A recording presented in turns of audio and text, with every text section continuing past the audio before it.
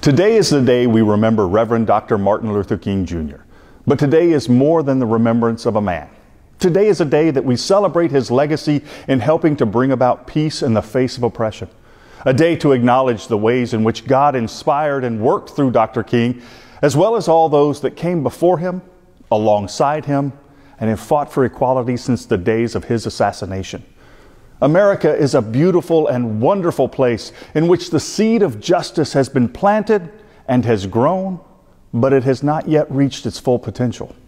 At a time when our nation seems divided, when it seems as though we've taken steps backwards, let us invoke the wisdom of Dr. King from his letters from a Birmingham jail in our prayer today as we seek holy wisdom and guidance and intervention from our Lord Jesus Christ. We remember the conviction of Martin Luther King Jr. that freedom is never voluntarily given by the oppressor. It must be demanded by the oppressed. Therefore, let us pray for courage and determination by those who are oppressed.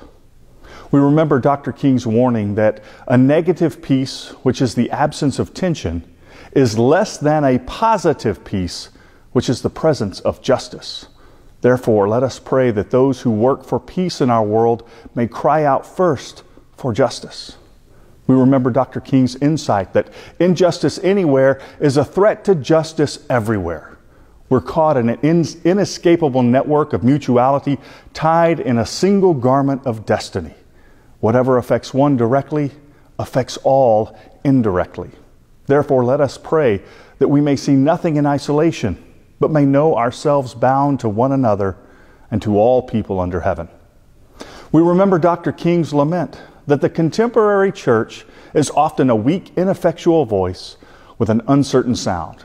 It is so often the arch supporter of the status quo, far from being disturbed by the presence of the church. The power structure of the average community is consoled by the church's silent and often vocal sanction of things as they are. Therefore, let us pray that neither our congregation nor any congregation of Christ's people may be silent in the face of wrong, and that we may be disturbers of the status quo when that is God's call to us. We remember Dr. King's hope that dark clouds of racial prejudice will soon pass away, and the deep fog of misunderstanding will be lifted from our fear-drenched communities, and in some not too distant tomorrow, the radiant stars of love and brotherhood will shine over our great nation with all their scintillating beauty. Therefore, in faith, let us commend ourselves and our work for justice to the goodness of Almighty God. Amen.